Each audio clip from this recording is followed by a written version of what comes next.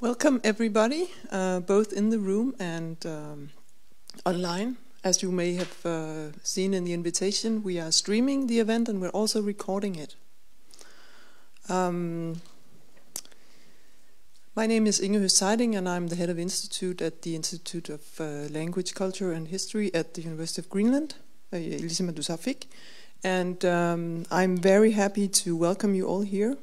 To Anna Andersen, Dr. Anna Andersen's lecture, Resettlement of Indigenous Peoples in the Arctic, case study of the Sámi people on the Kola Peninsula, northwest of Russia. Anna is a Sámi historian and postdoctoral fellow at the University of Tromsø, the Arctic University of Norway. She holds a PhD in history and an MA degree in Indigenous studies, also from the University of Tromsø. Anna is a Kildin Sámi researcher and historian with her roots from a Sámi family that was relocated from the Ársjogk area of the Kola Peninsula, eastern Sápmi. From 2010 to 2013, she conducted her research in the Sámi communities on the forced resettlements of her people from their traditional territories in the 1950s and 1960s. Later, from 2014 to 2019, Anna has studied the experiences of 3 generations of Sámi who resided at boarding schools. Anna is currently residing here in Nuuk, where she is a visiting scholar here at Ilisimatusarfik as a part of her work in the Tromsø-based research project Urban Transformations in a Warming Arctic. That particular project is collaborating with researchers here at Ilisimatusarfik and is also a part of Ilisimatusarfik's Arctic Welfare Research Center. As a part of this project, Anna hopes to conduct an international study on relocations of the Sámi and Greenlandic people in the 1950s and 60s. In this lecture, Anna will discuss her previous work and experiences, as well as her plans about research on how resettlement and urban development has been experienced in Greenland. She will share her experiences of being an indigenous person from a relocated family, about her work as an indigenous historian, and her motivation for doing historical research on resettlements in indigenous lands. Anna will also present the results of her research on relocations of the Sámi people. By giving this public lecture, Anna invites to a public discussion about centralization policies that can lay a foundation for research together with Inuit communities and scholars as well. This lecture will be a starting point for her research here in Greenland on relocations that includes the analysis of archival materials and traditional indigenous storytelling about closed villages. After the lecture, there will be some time for comments and questions, and I will be moderating that as well. But now I just want to leave the floor to you, Anna. So, thank you. Go ahead. I think I will have to. Thank you very much, Inge, for this very detailed introduction. And I welcome you all, and thank you for coming, and thank you to all the rest who are following online. So as said, I will mostly present the findings from my previous research and also outline a little bit the plans for my future research while I'm here in Nuuk, the University of Greenland. So we have someone coming. Hi, welcome. Well, but before I start, I think it is important to let you know that this session is recorded, because the field of studies that I'm working in is mostly the digital documentation of indigenous histories. And all the discussions in this room, and that's why I really want you to engage with any type of questions that you think are meaningful for the topic of this research. Because we have also a co-worker in the project who is making a protocol, a reference and minutes of the discussion after the lecture. And this material with all of your questions and everything that we talk about in this room will be, apart from other interview materials and protocols from the meetings that I had in Greenland, will be preserved in the Greenlandic National Archives. And this is to ensure that the data that we work with as researchers will be preserved in the National Greenlandic Archive, so that the future Greenlandic scholars and students can have access and can do their own independent research on their own history. Right? So let us start. Let me present my field of study. As a historian, I'm mostly working with the 20th century's history of the territory that is called Sápmi. And this is the traditional territory of a big number of Sámi varieties, encompassing different 9 different Sámi languages that stretch across the Kola Peninsula in Russia, here, and all over Finland, Sweden and Norway. And this is the territory that has, in the 19th century, been colonized between 4 different states. So the complexity of the area of study is very much predetermined by 4 state languages, 4 different state political movements and regimes, and also by 4 different majority cultures. So this is the arena of the Sámi existence. And in this landscape, I mostly do research about economic colonization in the 19th century and the 20th century industrialization and urbanization of the Sámi territories. Well, and if we narrow down, so my field of study is the cultural history of the Kola Sámi people. Sámi people that live on the Kola Peninsula, on the Russian side of the previously shown territory. And this is one of the most endangered Sámi groups with a total population of 1,599 people in 2010. So I presume that these statistics has changed in the previous 10 years. Maybe the numbers might be slightly different today. And the Kola Peninsula is a historical territory of 4 different Eastern Sámi languages, such as Akkola, Tier, Skolt and Kildin.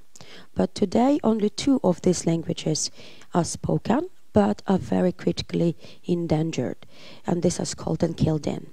So we think that it's about 20 people who still can speak Skolt Sámi on the Kola Peninsula, and it's about 700 people that have different language levels of language proficiency in Kildin Sámi. And I am a Kildin Sámi scholar and speak of the Kildin Sámi language, which is the strongest among the others. But as peoples and as language varieties, we are protected by the UNESCO Red List of Endangered Languages and Peoples. And the reason I started to my research with the topic of resettlement of indigenous peoples is because I myself come from a relocated family from the area that is called Ársjogk. And here I will show you the pictures of the place where the village was situated in the past.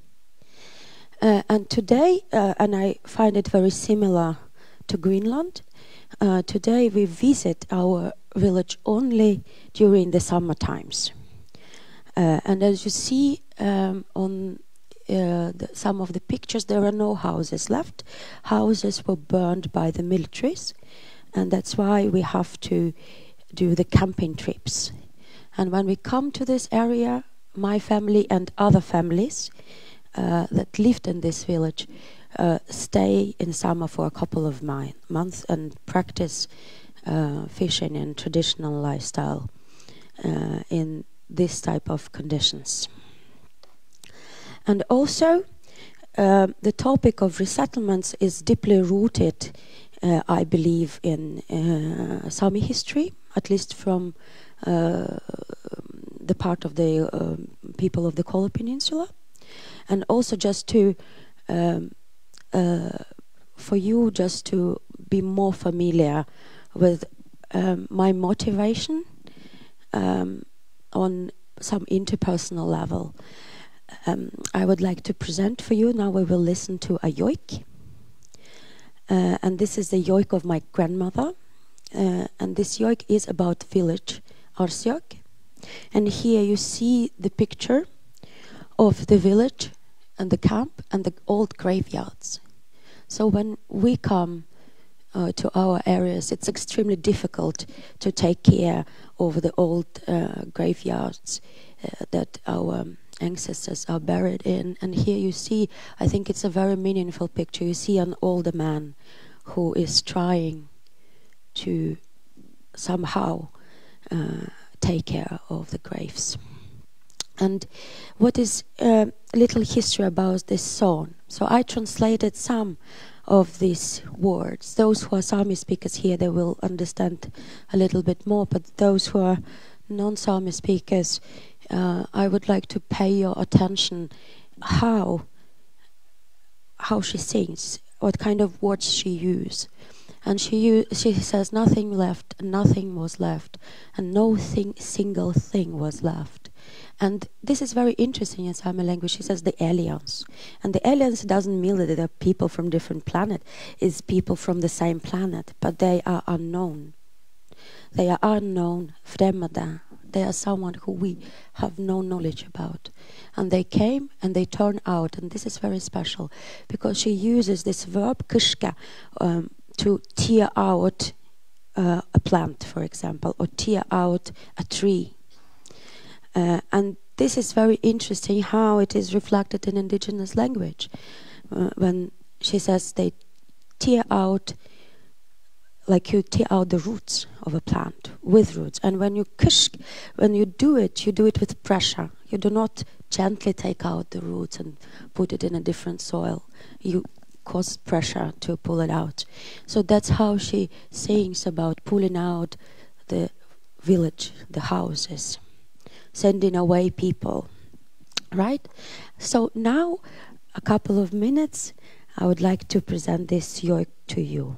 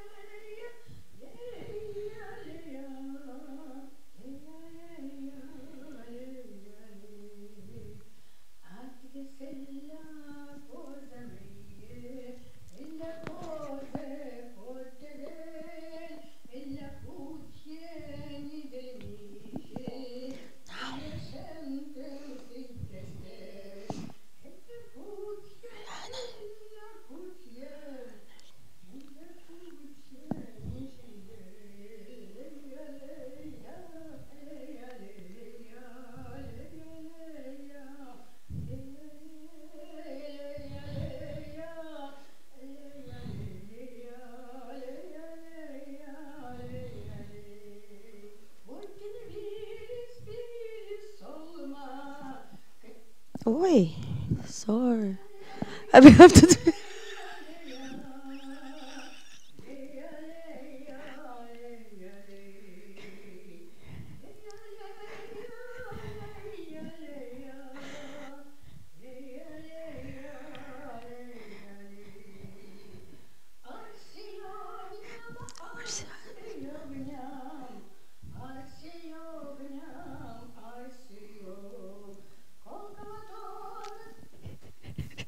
Oh, guys.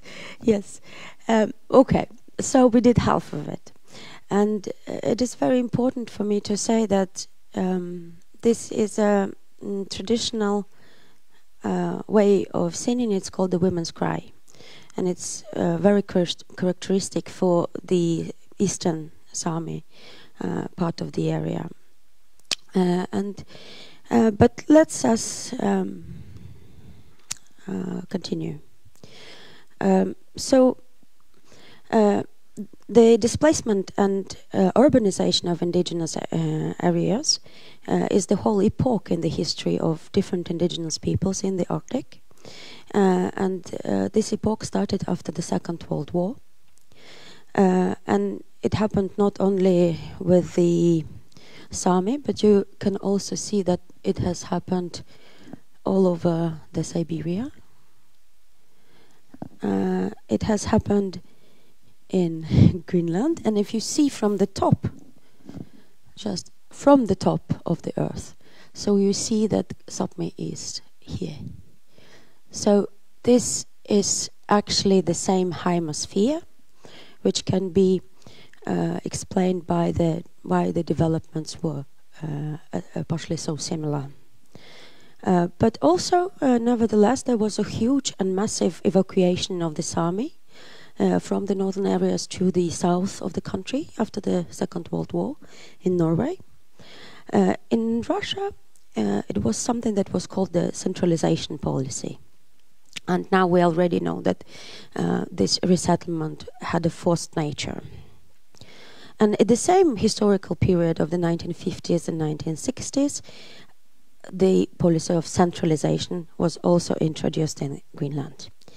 And displacement of many indigenous communities happened here as well, exactly at the same time. I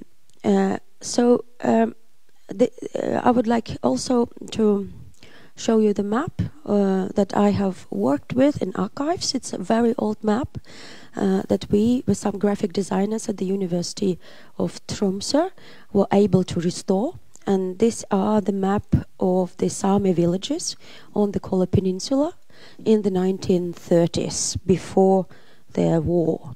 And you see that all these red dots all over the peninsula, they are the original Sámi villages. And this, with this like a little bit white, it's where my informants come from, with people I work with. But reason I show this map for you is to compare it with the next map, which is from the 1950s. And here I always ask a question, do you see 10 differences? Maybe I can help you.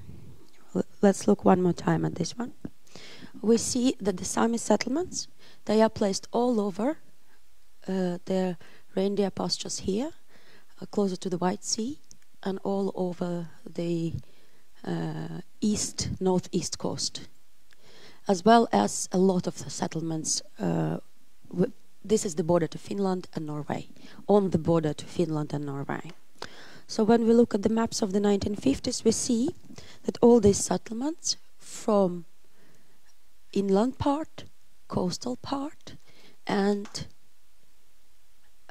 border transcending areas are absent. And this, we'll see the landscape of the, please come in if you want. We see that landscape of the settlements changes. That most of the settlements are placed in the middle of the peninsula, where the big mountain chains are, and with one capital. So it is very important to understand that all these settlements are the industrial Russian settlements that were built in the 1950s. These are no more the traditional Sámi settlements that we see on this map. So when I saw it as well, and I knew it from the history of my people and my family, I decided to have a look what has actually happened, where are the people, and what happened with these settlements, all of them, and where are the people. For now I can just say that the people from all of this area here were resettled to one village in the middle of the peninsula. So this is what I was going to look at, and I wanted to know how did it happen, and where did the people, what happened with the people as well. So then I decided that I will go and I will still interview those people who are still alive, who still remember how they were resettled. Of course, I did the studies of secondary literatures, but also I did archive studies, and I went to archive and started to look at different governmental resolutions on closure of the villages, any type of information like this, regional maps and different reference records.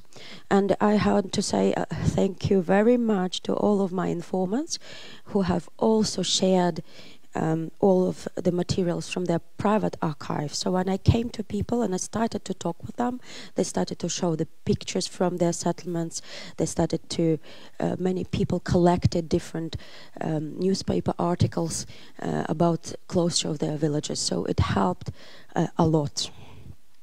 Then when I went further with my research, in the beginning I did this statistical table 3 in my study, and I identified that from the period from 1930s to 70s there were around 13 villages that were displaced in this period, but I possibly couldn't have the capacity to look at all of these villages, so I decided to choose 3 of them. And it also was predetermined by the fact that I found people from these 3 villages with whom I talked and who shared their materials with me. So, of course, now you understand why Ársjogk would be the first one, because I am personally connected to it, but also because I was able to find more people from Ársjogk area. And this is very important to say that if you look at the map, I will show you on the map now. So this is Ársjogk and this is Jofko, is the next one on my list. So this part of the peninsula is a heavily militarized area. All the northern fleets is here, ice-free base for atomic weapons and submarines. They're all based here. And this area was closed until 2009. No foreigners can enter, and only we as indigenous peoples could enter and practice during the summertime, but still we were supposed to apply and to go through a bureaucratic procedure, but now it's not anymore relevant. Now it's free for us. And here is the third one. The village is which is called Kardek, which is number 3. So this village was flooded under the water as a result of construction of the hydropower electrostation, the cascade of hydropower electrostation gas 1 and gas 2. And this is not also accidental that I have chosen these villages, because they show us different reasons why relocations happened. This is a military development. This is also elimination on small, unpromising, economically unpromising reindeer herding farms, and it is the industrial development and flooding of the village by the river dam. So I went down to these people, and I would like to show you some of my informants, and I have been very honored to work with this person, who is at that point was one of the approximately 2 people who were the native speaker of the Sámi language. So he has passed away, unfortunately. This woman from the Ársjogk seat, she also passed away. Here it is my informant in the middle. I think it's a very beautiful picture from the childhood of my informants while they still lived in their villages, and a couple where the husband is resettled from Ársjogk. And I thank these people, but also at the same time I feel that this type of projects, they have a quality of urgent historical research, because these people, they pass away every year. So when I did these interviews, their stories are with me now. They are in archives, they are preserved. If I would go back today, then a lot of people were not there anymore. And also I want to pay a special thanks to my co-worker in the project. Her name is Ganna, and she has done a big work on helping me to get in touch with the most elders in the community, and we were able to do a very productive work. I thank you for all the time. Ganna, thank you very much if you see me. Well, but also what I say, the method I work is very closely intertwined with what is called the oral history method. It is a biographical study with the use of semi-structured interview guides. But at the same time, the indigenous methods and oral history, at some points they do intertwine. But at some points it's very important to understand that even though we can also as indigenous scholars do the biographical studies, that's what we actually do, that's how we write history. Indigenous methods in research, in my view, is most and furthermost about what kind of perspectives are taken in narration of history, from which standpoint the history is told. And my perspective is that I would like in my research, and I do it in my research, I write history from the point of view of those people who are directly involved in their historical or political movements and events, and also those people who are affected by it, right? And when we speak about history and indigenous perspective, we have to understand that this is a historical narration in itself, but it's based, I rather say based by, in the worst case, it includes the cultural understanding and practices, beliefs and values of indigenous communities, and by that it moves to the societies, the world societies, closer to the social justice. So this is by far the most important in indigenous historical narration, you can say, as a method. But I'm working on this method myself very much so. So I believe what I do is indigenous research, mostly. Here I would like just to show you more examples on what kind of photo materials I was able to find. So this is the Ársjogk, this military closed area that was resettled in 1963. And on this first picture, these are the pictures of from private archives. On the first picture, you're able to see how the village looked like. So there was a fjord, and this type of wooden houses and the buildings. So when people were resettled from this territory, they went further, or at least they were supposed to go further, to a military closed town which is called Grimika, and is also a military base with submarines, and there they received housing instead of their houses. And you can see housing on the next picture. Barracks here. These were the barracks that were provided to the people after they were resettled. Social housing. So this is one of the questions that I also heavily touch in my work. And then we can go to Ársjogk. the village that was flooded under the water in 1965. Here we also see how the main street of the village, we see electricity. We know that there were medical points. We know that there were schools in these places. We know that there was a cultural club. There was a cinema. So it was quite a living village at that time. And here we see the place of the village right now. This is how it looks today on this flooded part.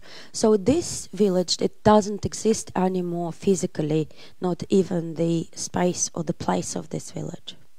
But all those who were born and raised and lived in this village, they decided to build a memorial stone close to the area that was flooded.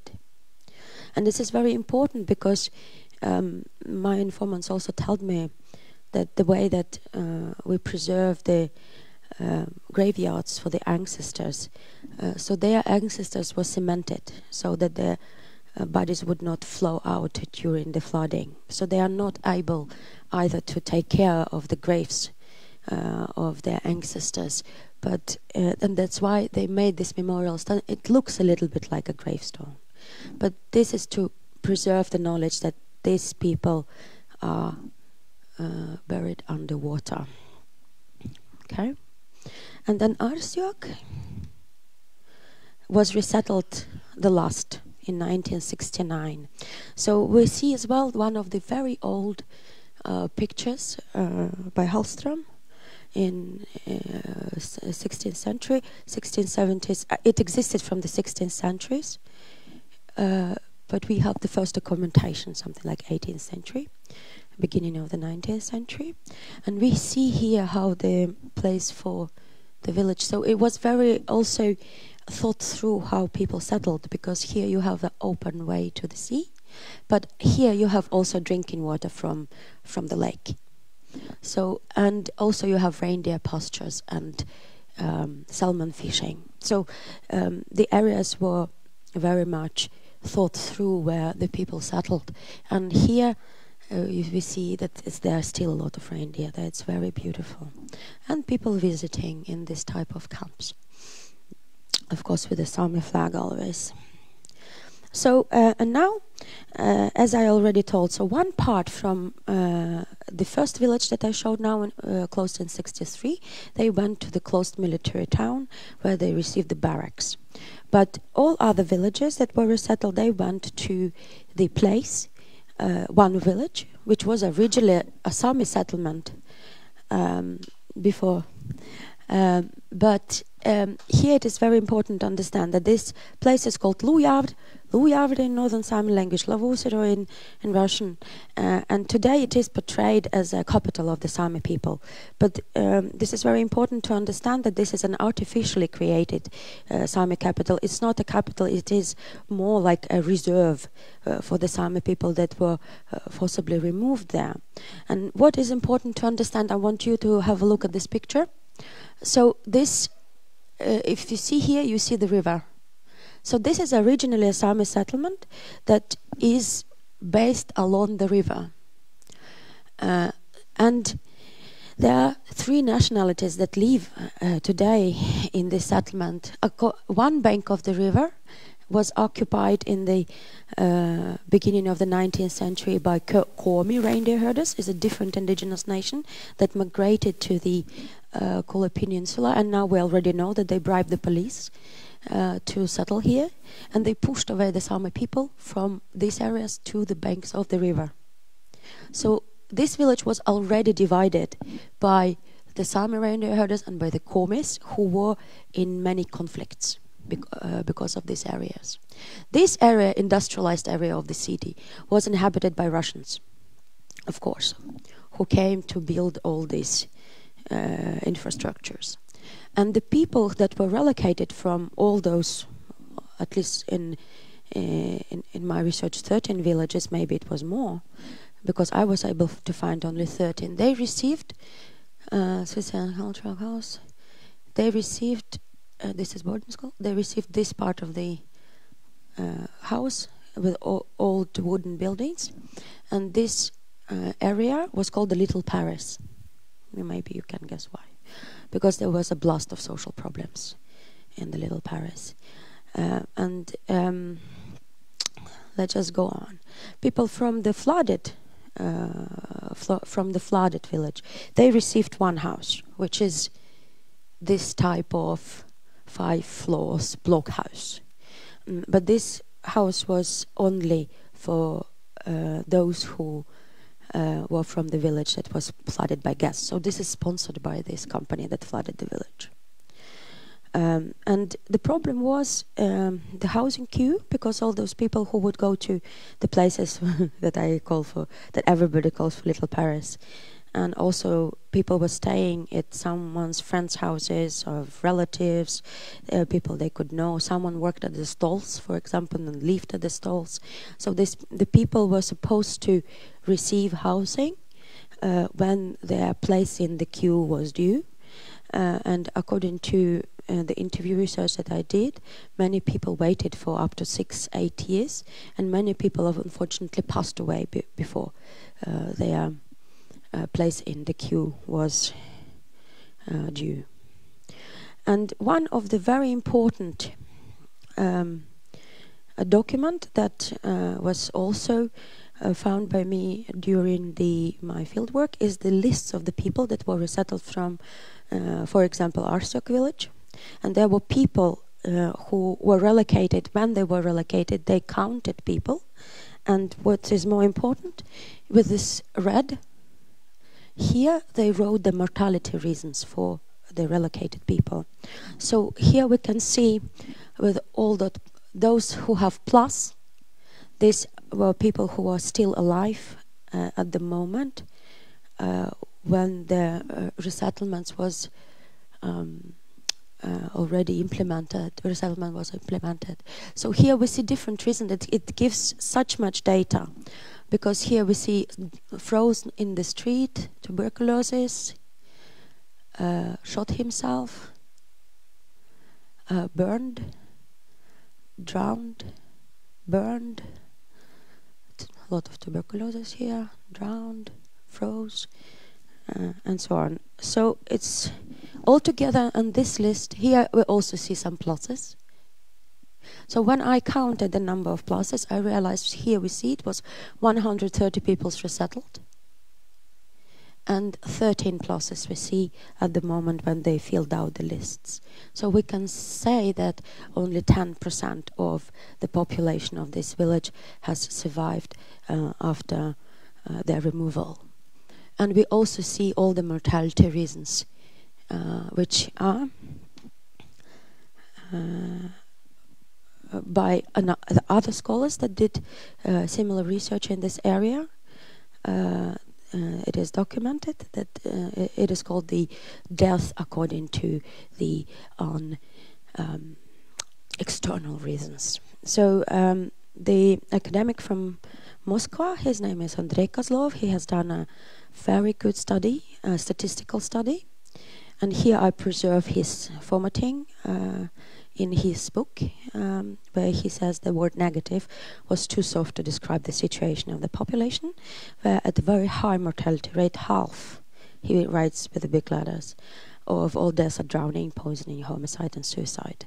And then let us just return to his statistical table that I very often use to demonstrate in numbers the effects of resettlement. So here we see that what they did in their study, we know that the last village was relocated in 1969.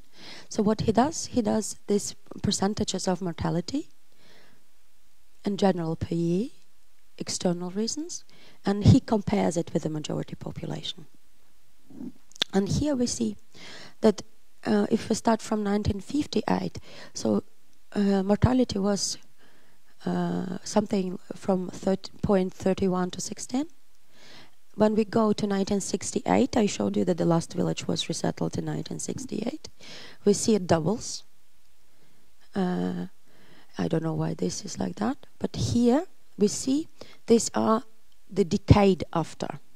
So one thing is when you remove people and place them, but another thing is the decades of adaptation after the resettlement. So we see that the numbers would be very high, especially in the second decade.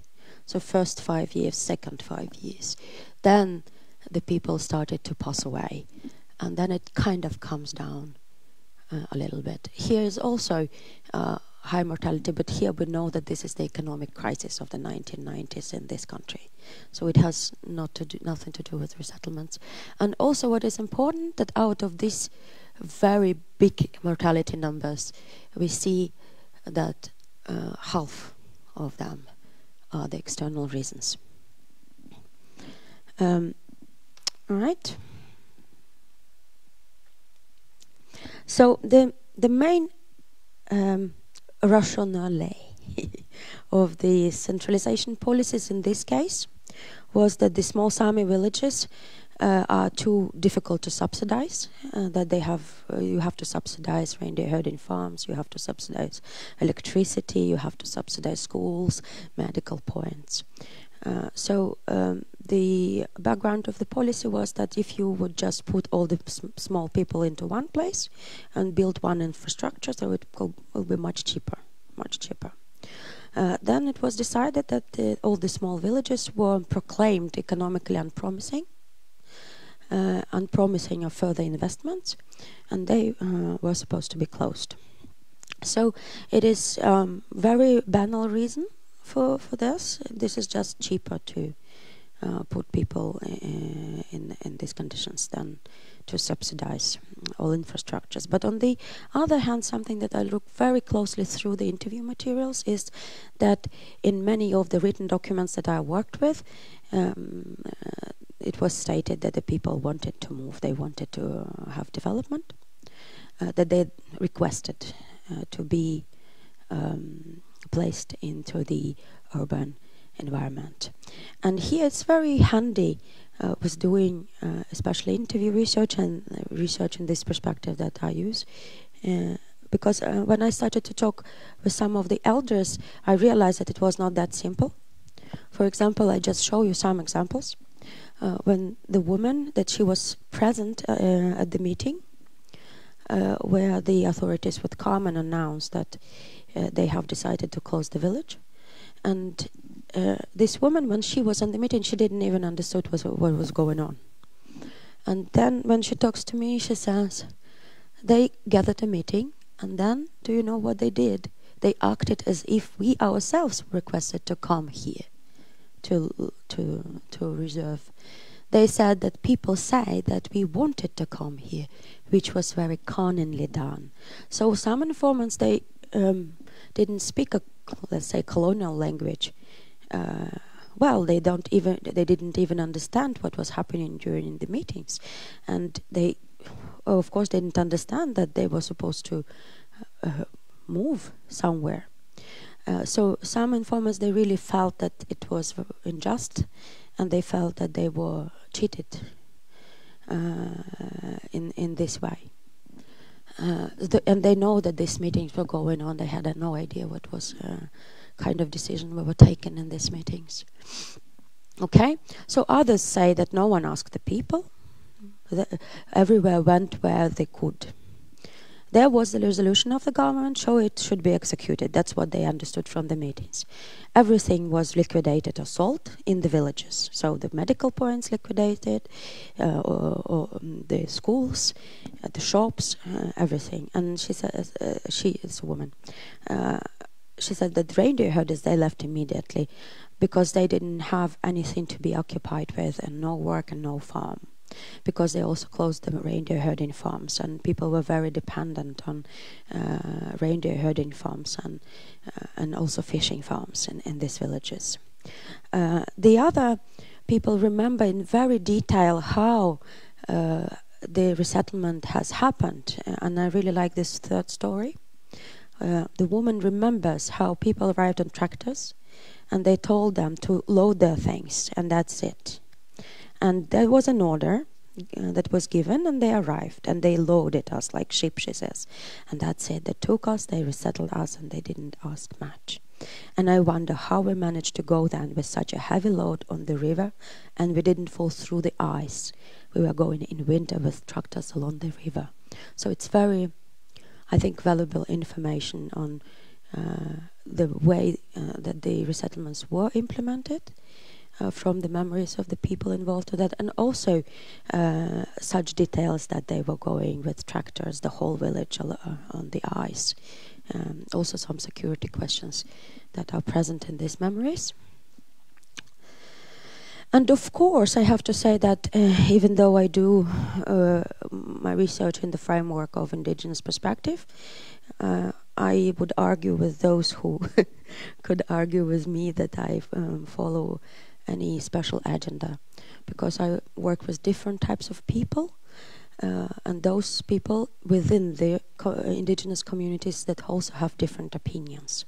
And here I would like to demonstrate that, for example, the first informant, she said that it was already very difficult to live a nomadic life at that time, that the world started to develop and the life started to change, and that's why so many people, they understood that life will change at some point. And she says, of course, in these apartments it's so good, you have the electricity and you don't have to bring water, and you have here cold and hot water, so they acknowledge the benefits of the comfort. But if you look at another informant, she says, yes, of course the apartment is comfortable, but it was fun to live in the village. Even it was a lot of work. I do feel that I had a good life there, because I do not mind bringing water or bringing wood. Right? It was better. At home you still live as you want to live in your home. So some people also thought that it is okay for them to bring water. I mean, it's not a big deal. It's not a big deal to heat and chop wood.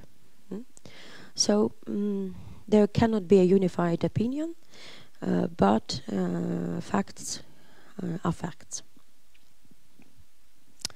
Okay, so another perspective that I really started to move forward in this work that I do is that I started through the lines of these stories, see the impacts, which are not even the already social impacts. It's not about the settlement structures. It's a very, very personal impact, not a collective impact, as I say, as a personal impact on the people's health and well-being. For example, this is a story of a woman who was born in Kardec and resettled in 1956. And she, after the resettlement, when the village was flooded, she tried to go back by boat and looked what has happened with the village right after the resettlements. And she describes what she has saw. And she said it was all flooded, and houses are gone, and there was nothing. It is all blown out. And it's very important when the informants tell these stories, they recreate their memories, and that's why they always tell it in the present. And it is very important to understand that these people, they still experience what they have experienced in the past, and they even say it in present tense. As you see, it is flooded, houses are gone, there is nothing. It is all blown out by water. All the houses are turned upside down, so she saw the houses floating. The cemetery is flooded. When I went there, I turned half back way, and she was experiencing a heart attack, so she was evacuated back. Because, she says, it was the first time I went, but I lived there and I worked there, and now there are only trees. Rotten trees and planks, everything is floating all over the place. And here you see a floating window or a door. It is a nightmare. So, but we are researchers, and we know that when people recreate their very stressful memories, they speak in present tense, because this is the part of their being, what they have experienced. And also in this situation, she experienced so much stress that she started to have the increased blood pressure. And this is also, we know that this is one of the symptoms of the post-traumatic stress disorder. So that's why I also turn in my studies, I think I will be coming up to that, to a more, let's say, advanced theory, which is done by the American post-colonial psychologist. And they also say that there is an impact, not only on the collective, because all these experiences, they're in the first place, they are part of the collective historical memory of the peoples. They are there. They are not disappearing. They live on its own rule, and they create something that is the phenomenon that is called the social pain, and it's also a collective phenomena, which is transmitted from one generation to another in forms of memories, stories, and experiences. And it doesn't vanish. It doesn't vanish in the next few generations. And we know that these people who experienced these policies, they had clear post-traumatic effects, but there was no any follow-up. There were no any psychological follow-ups or consultations or nothing. So that's why people had to cope with this stress on their own. And it has given a whole blast of very problematic social consequences in relation to mental and physical health, but also in relation to social problems in the communities. Those who understand me, they understand me, and will not go directly into what kind of social problems we face. But everybody knows. All right? So now I want to say to you that why I'm here, because I want to know how resettlements and decentralization policies were implemented in Greenland, and particularly in Nuuk area, because we are kind of, from our project, we are bounded to this area. It would be great to look at the north and east in the future. But I want to know how it happened and how the policy was implemented. And then I want to look at the impacts, actually, and I want to look at the impacts on the more comparative scale between the Sámi and the Greenlanders. And of course I will like to theorize what is the role of the epoch of industrialization, urbanization and resettlement in development of indigenous peoples and in our history as well. So that's why I looked a little bit on what happened in the Nuuk area, and I realized that in the centralization years, there were 9 settlements that were closed only in Nuuk area, and totally from the 50s to 2000s there were 12 settlements. And we see that tendency is quite low in Nuuk area, for example, in modern times, but it's still there. It still exists. While the biggest change, of course, has happened with all dead people from 9 different settlements. So what I also very much engaged in now is to have this type of talks, let people know that I am here, that I am ready to talk with everyone who knows someone who has experienced resettlements, and I say to you and to all those who listen and watch me online now. And if you think that this type of research is important, so I encourage you to tell your story, to be my guide in Greenland, to volunteer to get in contact with me or Sten Jepsen. Could you please raise? I want to introduce you. Everybody knows maybe that Sten is working in Urtrans as well now, and he is helping in communication with people Or it is always the opportunity to just talk to me in private. This is also very important. So please spread the word for those people who think that is important. I am here, and here you see my phone number. I have no Greenlandic number, but Stan has a Greenlandic number. Everybody who is in the room or who is there on streaming, there is the opportunity to always get in touch with us and talk, make an interview, or maybe no interview, whatever you want or wish. Yes? So I believe I will leave it. Do I have anything more to say? No. It's just... so now I am very open to any questions that you have, any comments. Maybe we can take a round. And I have to say also to all those people who are on streaming now, I really appreciate that you watch this lecture, but I want to say that there is a shortcoming of technology on the part. I know that it's so cozy in your living room on the sofa right now, but on the other hand, coming personally to such events will give you the opportunity to ask questions. Unfortunately, I cannot answer the questions of people who are watching online, only those who are in the room right now. Thank you very much, Anna, also for the presentation and for your grandmother's Ársjogk, which I've now had the pleasure of hearing twice, since Anna was also giving a lecture, a very nice lecture, a public lecture at the Nuuk Local Museum just a few weeks ago.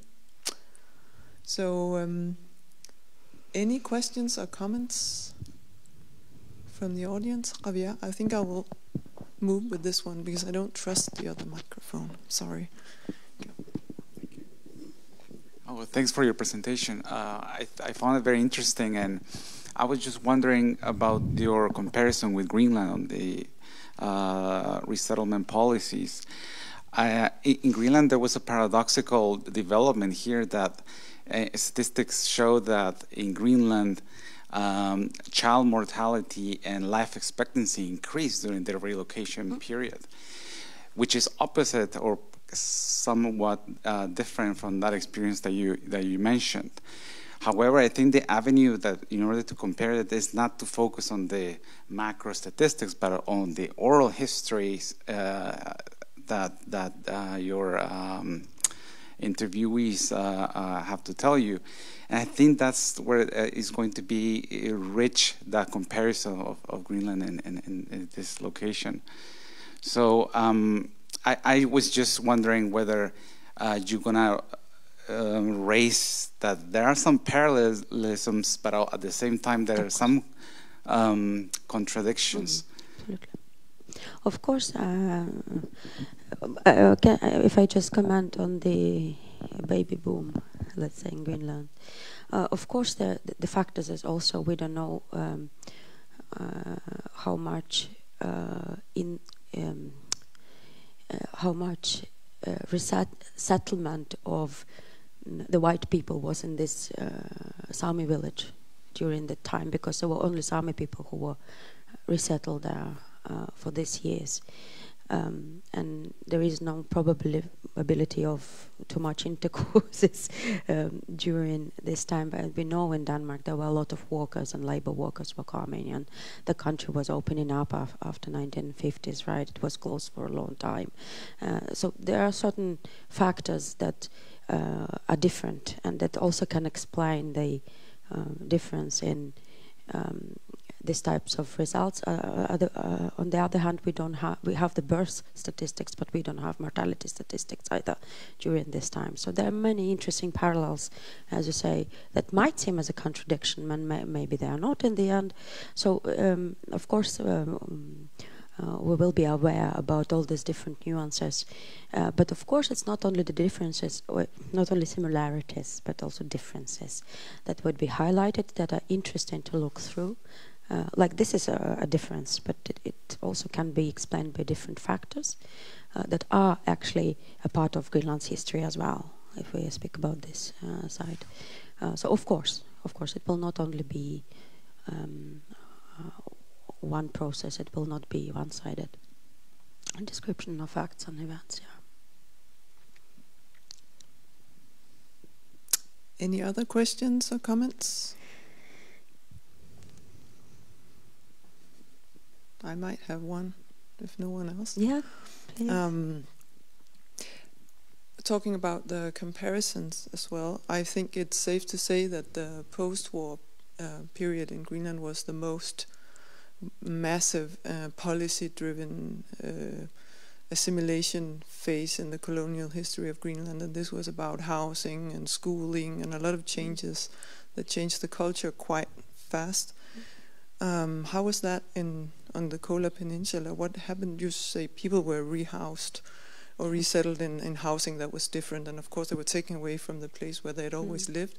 But did other things change? How did the children have to learn other language? Did they have to go to school? And yeah, because there is also post-war period. There's things that happen at the same time, and now I think I'm smart that I included this. So I have written a PhD about the same historical period, because I started my work with resettlements, and then I realized that there's not only resettlements happening at the same time. So of course the people who were resettled, primarily their children would be placed at the boarding school because there was so much housing problems. So the boarding schools of this post-displacement period in World War II, they are very much schooling policies and housing policies and resettlement policies. They're very intertwined. So one cannot say that it happened only this, because now it's topic. If you allow me, I can make a lecture about boarding schools as well, but it's a long story as well. It will take time. So also several policies, because most of the countries that had indigenous minorities after the war would strengthen their national policies because of the risk of the post-war enemy would come, and no one wanted to have any more wars, and that's why it was in most places of the world it was decided to make indigenous peoples into something else. And I can talk about it as well, because it was exactly this rearing the new industrial man policy that was very complex. It was also, by the way, not only education but also fishing fabrics and reindeer herding fabrics and accustoming indigenous peoples to the working clock of a European man. This also happened. So it's industry, military plants, schools, displacements, it's all intertwined. I hope that, but at this point I think it's very good to separate it by blocks. It will give a better detailed view into one, and then like we as a historians will work like milestones. And I have to say that this part of indigenous history is researched, but not everywhere in the world, right? We know there is a lot of in the US and Canada that is written, but in the Sámi areas that is not much written about it. In the Greenlandic part of the world it's very little that is written from this perspective. So it's a lot of work, that's what I try to say, because it's a big slice of both in the number of policies, but also in a timeline. It's like you can speak at least from the end of 80s. So it's a big slice of time, and there are a lot of policies. Yeah, but it's possible. It's possible. It's just to work harder. Work more. Yeah. Any other questions or comments? Maybe we can finish with the realization that we had when you did your. You remember the map with Greenland on top of the world? Yeah. Because it's the thing when you talk about comparison, we never really thought about these parallel Cold War stories on either side of the Iron Curtain. At least I didn't, and I'm even a historian. But you were talking about the relocations on Kola, and I didn't know much about it. But of course, I knew about the naval base at Murmansk, and this was one of the main causes of a lot of the resettlement. So relocations. And then I was realizing when you were talking about it that one of the most, well-known relocations in Greenland were the Thule Air Base with the people from Uummannaq being moved like in a very abrupt relocation. And this was going on like just here and there about the same time on either side of the Iron Curtain.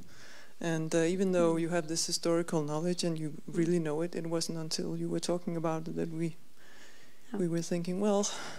yeah, because we can see that, right, Greenland is just over the, across the Kola Peninsula, and here we have NATO bases, and here we have Russian bases. So it is also very important to see how the role of indigenous peoples in these geopolitical conflicts. And it was just, all of a sudden, it just seemed clear. Very clear that that the Arctic in the post-war years, well, even though it was very different policies at a glance, some of the effects were immediately the same. And this is very interesting. There were two big powers, there a lot of intertwining consequences for us people, I mean. And the thing is that we used to look at the planet from the equator, and we think around the equator. But when we look at the Earth from the top, a totally different perspective open up. It is actually view from the top. Then you start thinking differently about things, and it is also interesting, this discussion, I think, how we challenge the the worldview in a way, that you can actually look at the planet from different sides, not just a linear view from equator, right? Well, if you look at it in a Danish, American / Russian perspective, those stories are not intertwined. But if you look at it in an indigenous historical perspective, those stories are connected. Absolutely. Yeah. So Western thinking is very linear equator thinking, and it misses some of the very important nuances, at least in this hemisphere. Yeah.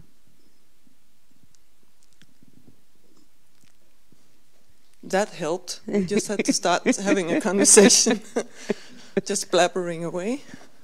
Ebbe and then Vivi. Yeah, is it on? Yeah, thank you very much for an inspiring lecture.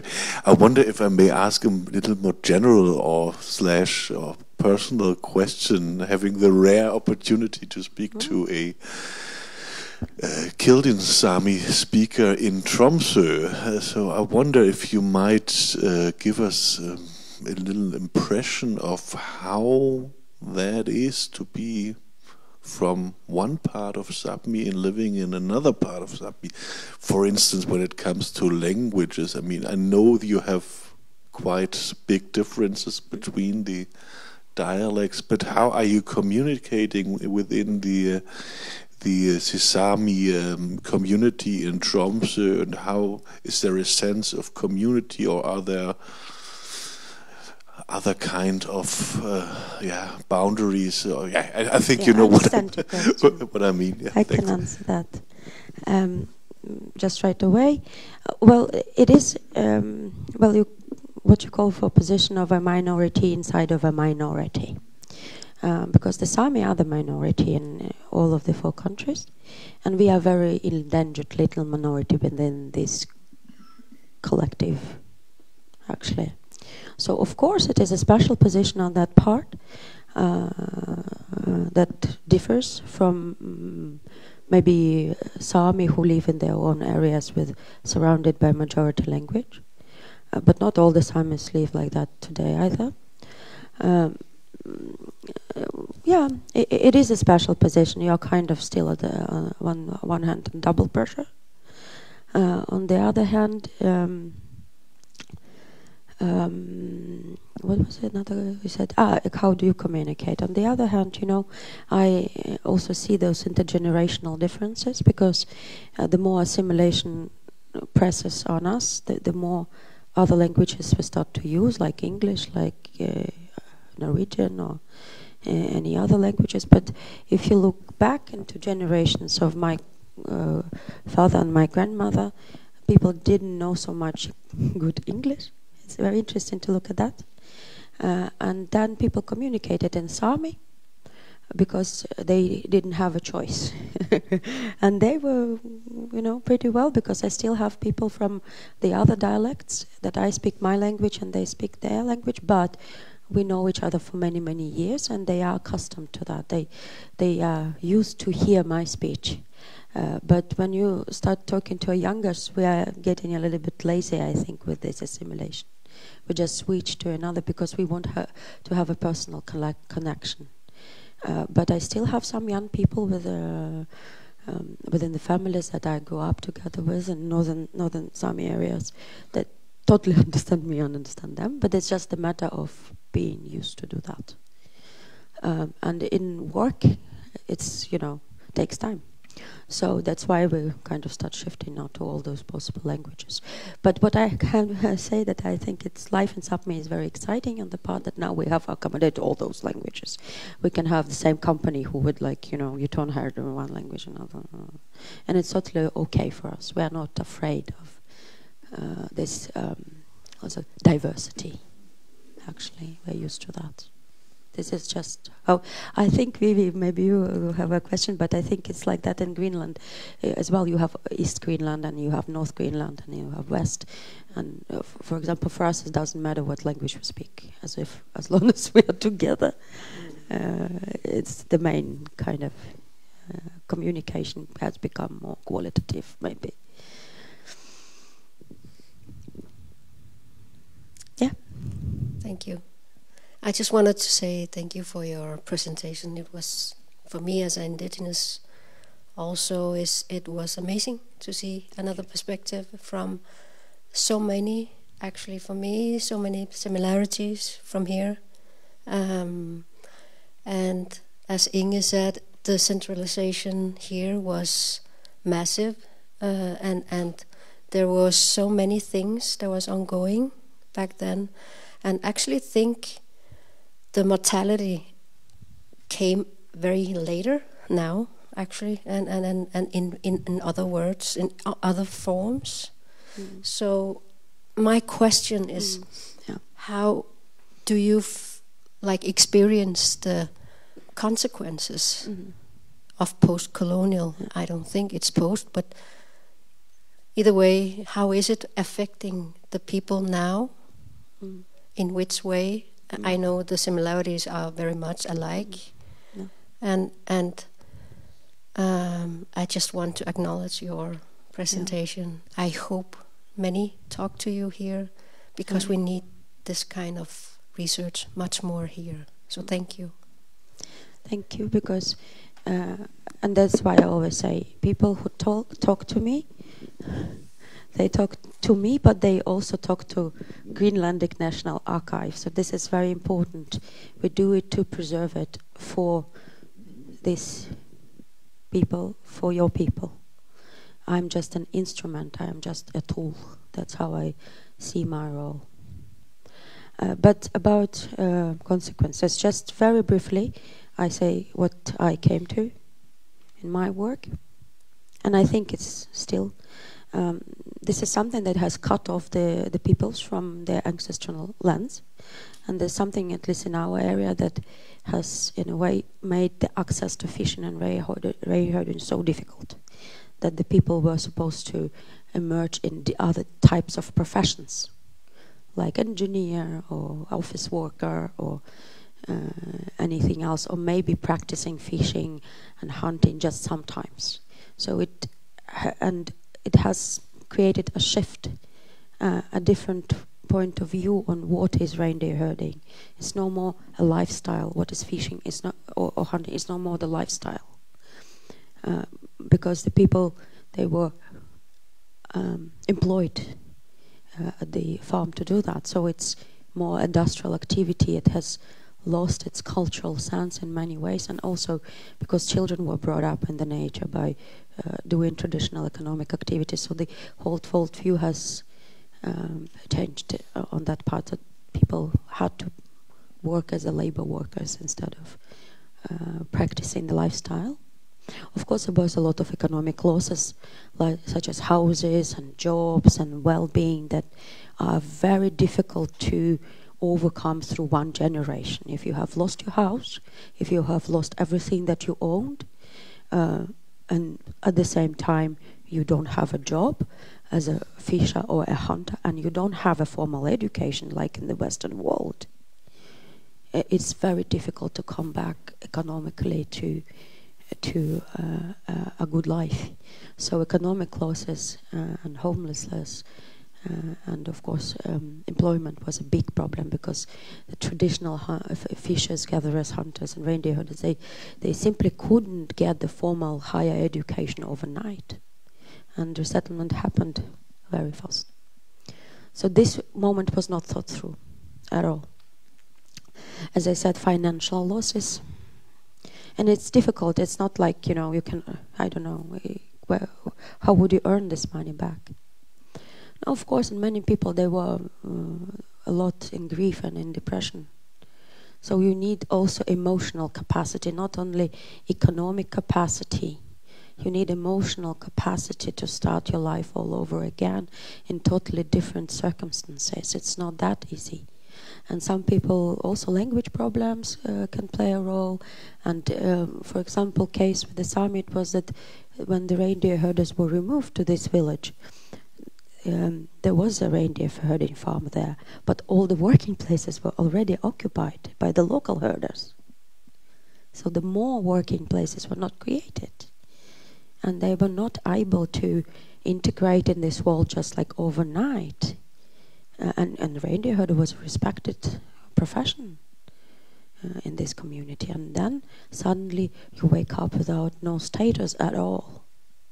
So it is a whole bulk of things that cannot be resolved through even one generation. It takes time. So every new generation has to start all over again. It's about consequences, Vivi, I wanted to say. So I speak about this in a more popular scientific way, but you can always read my work, and it's very scientifically argumented for these things, as you see, as well. So this complex issue. Oh, sorry, can I also say about Vivi, because I said this is what is most difficult for me right now, is also to trace, you know, because this is already a work that has been to be done after. Now we are just at the stage where we try to find out what has happened and how, and then we can move on. So it takes a lot of work, to more work and more work, and that's why we say, guys, please work, because we need more people on this boat, because now we are at the stage where we know what happened, but then we have to move forward and do more work and see how we can mitigate, how we can remove the consequences or make it a little bit better.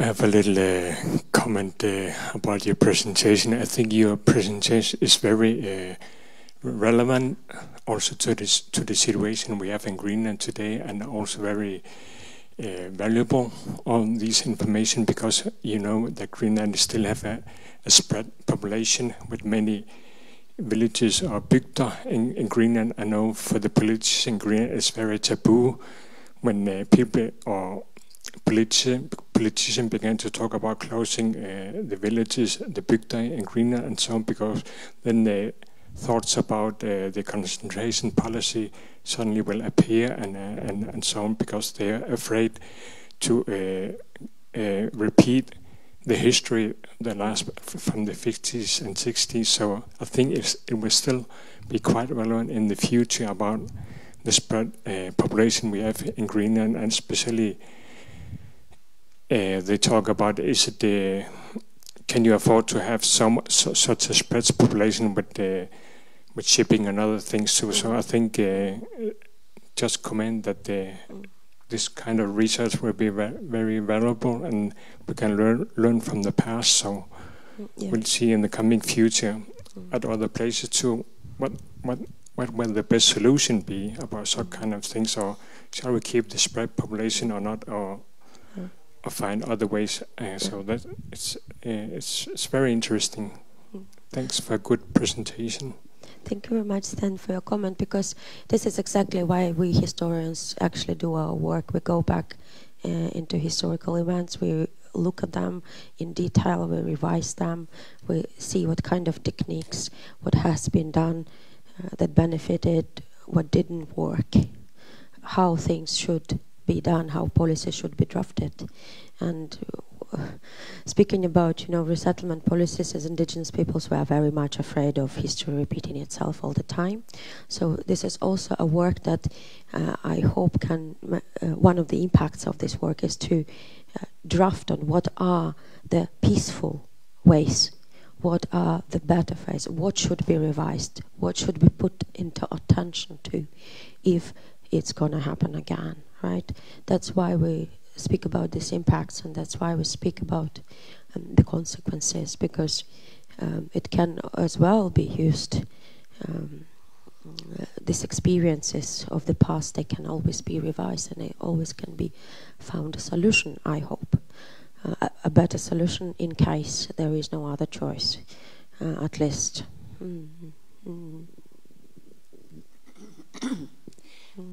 Firstly, thank you, Anna. It's always amazing to hear you speak, and I learn something new every time. I'm just really curious about how in the broader society, maybe within Murmansk or the Kola Peninsula, these histories are taught, if they're taught within the schooling system, and the ways in which they're kind of framed as the kind of the discourse of that area. Because I know within the context I come from, within Australia, it's something that is incredibly difficult to do well, and I'd be very curious about what happens in Russia. Thank you. Thank you very much, Prashanti, for your question. I think it's not only in Russia. I think it's many of the nation states with big numbers of indigenous peoples. It's always a struggle to include what we call the other version of the history in curricula or any compulsory part of the educational content in any institutions. As far as I am concerned, in Russia, it's not a big part of the school system. And especially also here we have to think as well, because these are very sensitive stories that may be not for children in the beginning, that maybe they are good where they are at the university level right now, but it takes a lot of resources to write these special curriculums. And I know there were some initiatives in Canada, for example, where they the whole groups of scholars worked for elaboration of such curricula. So it is a very complex issue. You always need not only just the financial but also human resources. And it's time when we had a strong leadership, surprisingly, but it was Soviet Union. There were research groups for the Sámi language that did a huge work onto trying to introduce the Sámi language and the parts of the Sámi history in the school curriculums. For now, this work kind of, but it's always dependent on this group of enthusiasts. Almost all the time. Just it's not that the Ministry of Education would request it. It's very rarely. Not any country that I know have ever requested this. It has always been driven by the indigenous peoples themselves. Yeah. So for now, these old research groups are already pensioneered. So just to wait for maybe new young Kola Sámi scholars who would also unite their efforts, but it's a very complex issue. It's not easy. I believe if someone would really work with it, then it might be possible, and then these people could tell more about it. Inclusion of Sámi content in schools is a big deal in Norway as well. So it's almost a political case as well. So I don't think it's impossible, but it is a whole other cluster of work that has to be done by indigenous organizations and institutions and the professionals it takes much more than just like 1 or 2 persons.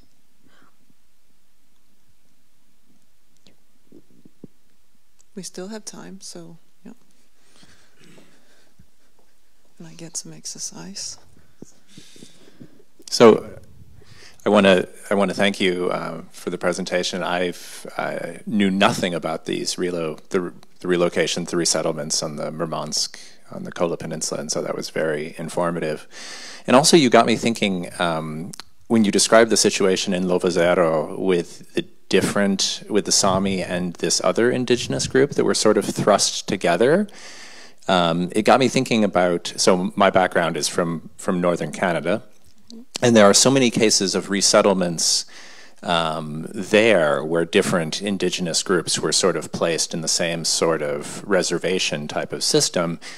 And it created not only sort of these individual type of traumas that seems to be your focus, but it created group-based tensions that continue decades later to sort of resonate in modern indigenous politics. And so many of the sort of conflicts that you see in some of these indigenous communities, or even in the larger indigenous regions like Nunavut, for example, are they're sort of the echoes of these relocations where two groups have been thrust together on territory where one came in later, or they were conflicting over sort of shared resources, like you were saying about the group coming and not having reindeer grazing territory left.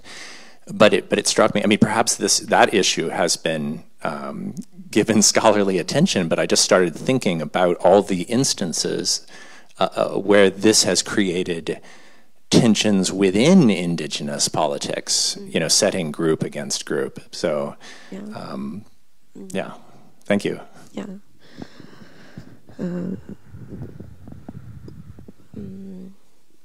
Thank you very much. It's very interesting. But it also depends on how the process, I believe one thing which you put 2 groups in one area, and other thing is you put 13 villages in one area. So it might also make a difference on the cause of the tensions. And of course it has been tensions between those who came and those who were. But it has, it has been a formative shared experience for the whole group. And I am relocated, you are relocated, he's relocated, everybody is somehow relocated from somewhere. So in this sense it was more, you can say that the people are intermixed with each other as well, and it was, it was not the tribal structure in the beginning, we have to say. There were different villages, but the Sámi communicated with each other, and there were intermarriages, and there were no boundaries, like you cannot come here and I cannot come here. So the Sámi has always been quite peaceful tribes on that part. And sometimes even welcomed newcomers. Some Sámi villages had Norwegian population and Finnish population in them. So there were Norwegian and Finnish settlers across the Kola coast that the Sámi villages accommodated. So far, it's an opposite effect on that the people are intermixed now very much between different tribes, you can say, or different varieties, which form today's Sámi community, or today's Sámi collective, you can say. So this is the result of this intermixture between different Sámi varieties and different peoples. So this is more the result, and I know in Greenland is something was well interesting to see. People are also intermixed, someone from one village and someone from another, and they are in the marriage and then they have mixed children. So it's more that the cultural mixture is the result in this case, rather than oppositional conflicts between different groups. So these groups, they still identify themselves. For example, I say I'm Ársjogk Sámi, though I'm not live there, and it exists only in my consciousness, let's say, or when I go there. But we differentiate ourselves still under these terms. But everybody quite intermixed, and this is a small community as well. So it might be the opposite effect, that people got more closer to each other on that part. Because it's a shared formative experience for most, except from one village, right? And even those who were from this original village, many of them married newcomers. So this is also part of their formative experience indirectly. For example, I am married to a man who was resettled, but they are already a part of their family history.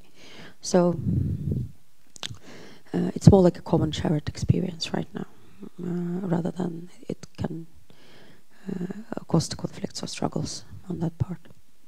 No one has resources equally. You know, everybody is poor, so there is nothing to go into conflict with each other about kind of this mentality. Everybody was equally poor after that, so yeah. Last chance for a final question or comment. And thank you for those questions and comments that we did get. It was very nice that so many of you engaged in this, and thank you, Anna, for your presentation. And you're here for a while yet? Yes. Until June, early June? Yeah, I'm here until June, yes. And Anna resides on the top floor of the building, third floor, where you can drop by. But as far as I know right now, you spend most of your days in the archives. Yes, it's much better to write me an email. Yeah. And if someone wants to have a conversation with me, and all those who listen us and follow us please take contact with me or Stan. And also if you want to speak about resettlement, that's also an important part of me being here. And thank you very much, everybody, all for your questions. Thank you. Thank you.